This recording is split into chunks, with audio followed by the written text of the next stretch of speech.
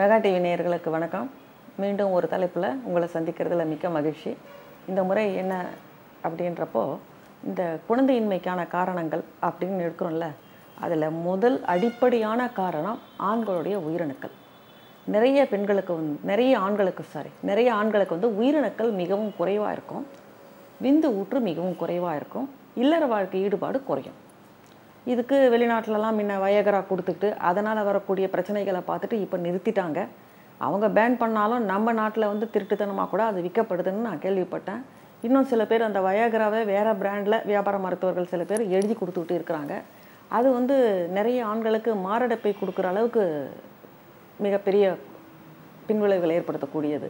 அதனால் அந்த வயகராக்கு ஈக்குவலான ஒரு மருந்து என்னன்னா, ஆண்டாண்டு காலமாக எத்தனையோ வருஷ காலமாக நம்ம சித்த மருத்துவத்திலையும் ஆயுர்வேதத்திலையும் சொல்லக்கூடிய ஒரு மருந்துன்னா இது பேர் அமுக்குரா கிழங்கு.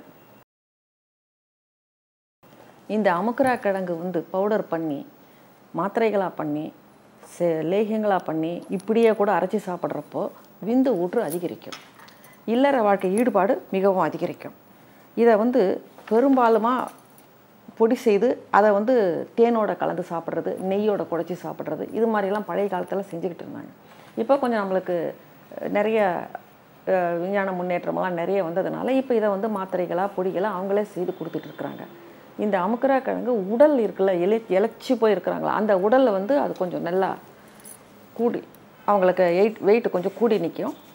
அந்த பொலிவு அந்த சருமத்தில் வந்து வறண்ட சருமம் இருக்கு இல்லையா, அது வந்து பொலிவோடு இருக்கும்.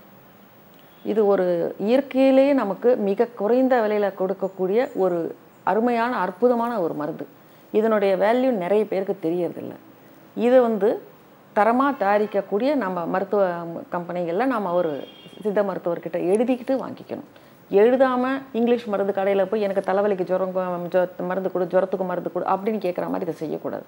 அந்த மாதிரி செய்கிறப்போ உங்கள் உடல் நலம் இதனால் அதிகமாக நல்ல படியில் ஆடுது. உங்கள் பாதிப்புகள், பர்சனல் பாதிப்புகள், மெயினாக இந்த உயிரணுக்கள் அறவே இல்லாமல் இருக்குது, ஆனால் இறந்து போன அணுக்களே இருக்குது அப்படின்னு சொல்கிறவங்களுக்கு இதனுடைய அவசியம் அதிகம். அவங்க அதை மாதிரி சாப்பிட்டுட்டு வரலாம். அதோடு சேர்த்து இந்த வெயில் காலத்துக்கு இது ஒன்றும் மருந்து இல்லை, களிமண். இந்த களிமண் வந்து அடி வயிற்றுக்கும் பூசிக்கலாம் ஆண்கள். அதே மாதிரி அந்த விதைப்பைகள் சுற்றி இதை பூசலாம். ஏன்னா விதைப்பைகள் எப்போவுமே ஃப்ரீசரில் இருக்கிற டெம்பரேச்சர் இருக்கலாம், அந்த மாதிரி டெம்பரேச்சரில் இருக்கணும். நம்ம நாடு வெப்ப நாடுன்றதுனால அந்த டெம்பரேச்சர் இருக்கிறதில்ல. ஸோ அந்த மாதிரி இல்லைன்னாலும் ஓரளவுக்கு குளிர்ச்சி அடைய செய்கிறது இந்த களிமண். இது வந்து உள்ளுக்கு சாப்பிட்றது இல்லை, மேலே வந்து வயிற்றுக்கு அப்ளை பண்ணிவிட்டு அந்த விதைப்பைகளுக்கு பூசிட்டு ஒரு 15 நிமிஷம் முடிஞ்சு போனால் ஒரு 1/2 hour கழித்து குளிச்சிட்டோம்னா அந்த கொஞ்சம் சிறுத்து போன விதைப்பைகள் கூட விரிஞ்சு நல்லாயிருக்கும். அதனால் அதுக்குன்னு ஒரு அளவு இருக்குது. இத்தனை 3 centimeters to 5 centimeters வரைக்கும் இருக்கணும். சில பேருக்கு 2-2.5 இருக்கும். அப்போ இதை மாதிரி பூசிட்டு இந்த மாதிரி அமுக்குரம் சாப்பிட்றப்போ அதனுடைய தன்மை விரிவாகும். அது கூட உயிரணுக்கள் உற்பத்தி செய்து அது உள்ளதான் ஆகுது. அந்த உற்பத்தி பண்ணுற தன்மை அதிகரிக்கும், எந்த ஒரு ரசாயன கலவைகள் இல்லாமல். அதே மாதிரி இந்த அமுக்குராவனுடைய மாத்திரைகளுக்கு இந்த மாத்திரைகள் காலையில் ஒன்று. ஆனால் இது என்னென்னா ஒரு சின்ன விஷயம், இந்த பேர் சொல்லி நிறைய வந்து தரமான மருந்துகள் கிடைக்கிறதில்ல. இந்த பேர் சொல்லுது, ஆனால் அந்த மருந்து அதுவாக இருக்கிறதில்ல. அதனால தான் நீங்கள் ஜாக்கிரதையாக ஒரு சித்த மருத்துவர்கிட்ட எழுதிக்கின்னு தரமான இதை தயாரிக்கிறது.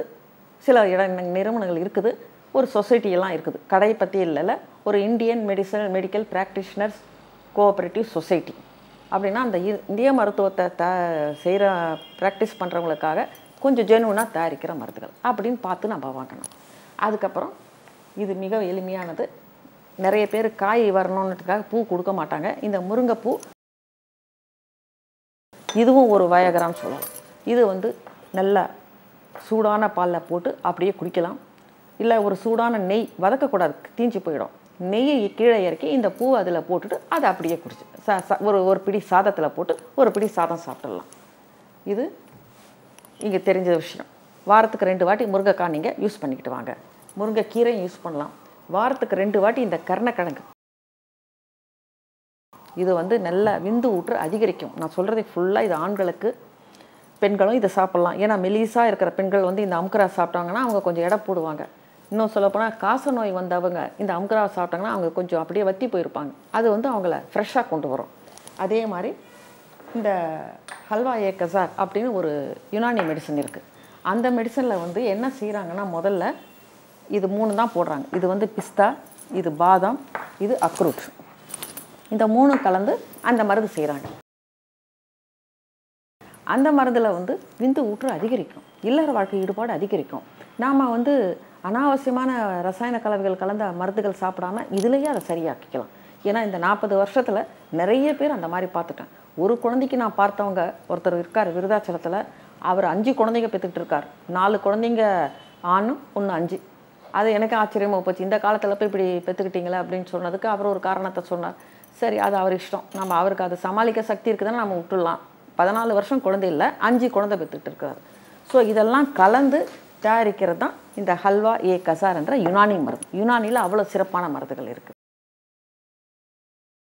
எல்லாமே உணவு தான் மருந்துகளாக வருது. எந்த ரசாயன கலவைகளும் இதில் இல்லை. அதே மாதிரி இந்த வாழை, இந்த செவ்வாழை, இது வந்து சாப்பிட்றப்போ நல்லா விந்து ஊற்று அதிகரிக்கும். இது இப்போ நான் முதல்ல உங்களுக்கு அம்கரா இது ஹெர்பல் இது மூலிகை காட்டினேன்ல, அதனுடைய பவுடர்.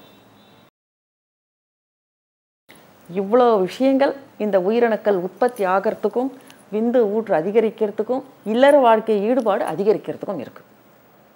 சமீபத்தில் கூட ஒரு திருமணமாகாத ஒரு பையனை வந்து என்கிட்ட ஏற்கனவே குழந்தை பெற்றவர் வந்து தூரத்து உறவுன்னு கூப்பிட்டுட்டு வந்தார். அவர் வந்து ரொம்ப பலகீனமாக இருக்கிறாரு, உயரத்துக்கு ஏற்ற எடை இல்லை. அவருக்கு இதெல்லாம் சொல்லிவிட்டு இந்த நான் மருந்துகள் இதை கலந்த மருந்துகள் எல்லாம் கொடுத்த உடனே 6 மாதத்துலேயே அவருடைய செமன் டெஸ்ட்டில் நல்ல இம்ப்ரூவ்மெண்ட். 6 மாதத்துலேயே மேரேஜ், அடுத்த 1 வருஷத்தில் குழந்தை. எல்லாம் 2 இயர்ஸில் அவருக்கு எல்லாமே முடிச்சு போச்சு. ஸோ சில ஆண்கள் வந்து அந்த மாதிரி இருக்கிறப்போ அவசரப்பட்டு ரொம்ப ஏதோ பெரிய பிரச்சனை தனக்கு வந்துட்டா மாதிரி அவங்களாவே நினச்சிக்கிட்டு நாம் இல்லற வாழ்க்கைக்கு தகுதியாகுவோமா இல்லையான்னு ஒரு பயத்தில் போய் நிறைய ரசாயன கலவை மருந்துகள் சாப்பிட்டு உடல் நலத்தை கெடுத்துக்கிறாங்க. அந்த மாதிரி அவசரப்பட்டு கெடுத்துக்காதீங்க. நீங்கள் சாப்பிட்ற உணவு முறையிலேயே வரும். முதல்ல நீங்கள் ஹோட்டல் சாப்பாடு நிறுத்துங்க. Artificial flavours, colours, taste, preservatives, ஏன்னா அந்த டயத்துக்கு அது டேஸ்ட்டாக இருக்கும், ஆனால் அதனால் வரக்கூடிய பிரச்சனைகள் அதிகம். அதையெல்லாம் அவாய்ட் பண்ணிவிடுங்க. நல்ல வெயில் காலத்தில் கூட போய் சில்லுன்னு ஏதாவது வெளியில் குடிக்காமல் இளநீர் குடிங்க, கொஞ்சம் பால் குடிங்க, சூடாக கூட கொடுங்க. ஆற வச்சு அப்போ சில்லுன்னு கொடுக்குற இதில் வந்து நிறைய பாக்டீரியாஸ், வைரஸ் எல்லாம் உட்காந்துடும். சூடாக இருக்கிறதுல உட்காராது. அதனால் இந்த வெயிலில் நம்ம சில்லுன்னு தான் குடிக்கணும் அப்படின்னு ஒரு இது வச்சுக்காமல் இந்த மாதிரி விஷயங்கள் சாப்பிட்றப்போ அது இந்த மருந்துகளுக்கும் ஒரு துணை மருந்தாக அது வேலை செய்யும். வீட்டில் சாப்பிட்றப்போ இந்த உணவு முறைகளில் என்னென்ன உங்களுக்கு இந்த இதிலெல்லாம் சேர்க்க முடியும். இப்போ இதெல்லாம் வந்து சும்மாவே ஈவினிங் இருக்கிறீங்கன்னா ஒரு 4 பாதாம், 4 பேரிச்சம், ஒரு கிளாஸ் பால், அப்போ அந்த மருந்து வந்த மாதிரி ஆகிடும். அதில் கலந்தது தான் இந்த யுனானி மருந்து. ஸோ இதையெல்லாம் வந்து நேரத்துக்கு உணவு, நேரத்துக்கு மருந்து, இந்த செயற்கை நிறங்கள் மனங்கள் வராமல், வீட்டு சாப்பாடு, ஹோட்டல் சாப்பாடு இல்லாமல் வீட்டு சாப்பாடு. பெண்களுக்கு முக்கியமாக சொல்லிக்கிறது, மசாலா பவுடர்ஸ், ரெடிமேட் பவுடர்ஸ் வாங்கி அரைச்சிக்கங்க. மஞ்சள் வாங்கி அரைச்சிக்கங்க, மிளகா தனியா வாங்கி அரைச்சிக்கங்க. உங்கள் உடல் நலத்துக்கும் நல்லது, உங்கள் கணவர் உடல் நலத்துக்கும் நல்லது, பிள்ளைகள் உடல் நலத்துக்கும் நல்லது. வீட்டில் உங்களோட பெரியவங்களை நீங்கள் நல்லபடியாக வச்சுன்னு இருந்தீங்கன்னா அவங்க உடல் நலத்துக்கும் நல்லது.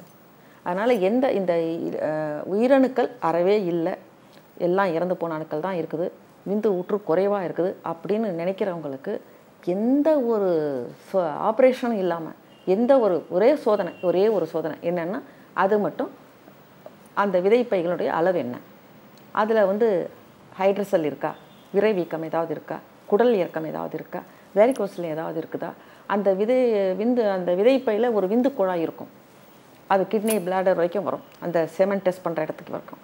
அந்த விந்து குழாய் வேஸ் டிஃப்ரென்ஸ் பண்ணுவாங்க, அது பிளாக் இருக்குதா. இது கூட நம்ம கத்தி பிளேடெல்லாம் போட வேண்டியதில்லை. ஒரு நல்ல டாப்லர் ஸ்டடி ஒன்று பண்ணிட்டோம்னா அதில் கிளியராக தெரிஞ்சிடும். அதுக்கப்புறம் அடி வயிற்றில் ஒரு ஸ்கேன், கிட்னியில் ஏதாவது கற்கள் இருக்கா, பித்தப்பையில் ஏதாவது கற்கள் இருக்கா, இல்லை நீர்க்கட்டிகள் ஏதாவது கிட்னியில் இருக்குதா, லிவர் வந்து ஃபேட்டியாக இருக்குதா, இல்லை ஸ்ப்ளீன், கல்லீரல், மண்ணீரல் இதெல்லாம் வீங்கி இருக்குதா. இது ரெண்டும் எடுத்துகிட்டு 2 செமன் டெஸ்ட் எடுத்துக்கிட்டு பிளட் டெஸ்ட் ஒன்று கண்டிப்பாக எடுக்கணும். ஏன்னா நமக்கு இந்த காலத்தில் சின்ன வயசுலேயே சர்க்கரை நோய் வருது, ரத்தத்தில் கொழுப்பு இருக்கிறது, யூரியா கிரியேட்டின் இருக்கிறது, இது மாதிரி நிறைய விஷயங்கள் இருக்குது. ஸோ ஒரு பிளட் டெஸ்ட் இவ்வளோ தான். இந்த எளிமையான பரிசோதனைகளுக்கு கத்தி, பிளேடு, கத்திரி எதுக்கு, சர்ஜரி எதுக்கு, ஒன்றுமே தேவையில்லை. இதை நாம் செஞ்சிட்டோம்னா இதன் மூலமாக வரக்கூடிய ரிசல்ட்டை பார்த்துட்டு அவங்களுக்கு உணவு, ஒருவேளை இதெல்லாம் சுகர் பேஷண்ட்டாக இருந்தாங்கன்னு வச்சுக்கோங்க, இல்லை கொலஸ்ட்ரால் பேஷண்ட்டாக இருந்தால் அவங்களெல்லாம் இந்த பாதாம், பிஸ்தாலாம் கொஞ்சம் குறைச்சி சாப்பிட சொல்லலாம். சுகர் பேஷண்ட்டாக இருந்தால் இந்த அமுக்குரா சூர்ணமே நம்மளுக்கு சர்க்கரை இல்லாமல் தயார் பண்ணி கொடுக்குறாங்க. அது அஸ்வகந்தா சூர்ணம்னு சொல்கிறது. அது அவங்களுக்கு கொடுக்கலாம். சுகர் சுகர் இல்லாதவங்களா இருந்தால் இதையே கொடுத்துடலாம். So health first, baby next. இந்த உயிரணுக்கள் குழந்தையின்மைக்கான இந்த உயிரணுக்கள் இல்லை என்ற ஒரு காரணத்துக்காக தேவையற்ற பரிசோதனைகள், தேவையற்ற சர்ஜரிகள் செஞ்சுக்கிட்டு, ஆனால் நிறைய ரசாயன கலவையான ஸ்டீராய்ட்ஸ், ஹார்மோன்ஸ் மாத்திரைகள் சாப்பிட்டு உடம்புக்கு எடுத்துக்காமல் இயற்கையான முறையில் நம்மளுக்கு கிடைக்கிற இந்த விஷயங்களையெல்லாம் நீங்கள் செய்து பார்த்தீங்கன்னா நல்ல உடல் நலத்தோடு இருக்கலாம். ஆரோக்கியமான ஒரு குழந்தைக்கும் நீங்கள் தந்தையாகலாம். ஸோ மீண்டும் ஒரு எபிசோடில் இன்னொரு தலைப்பில் சந்திப்போம்.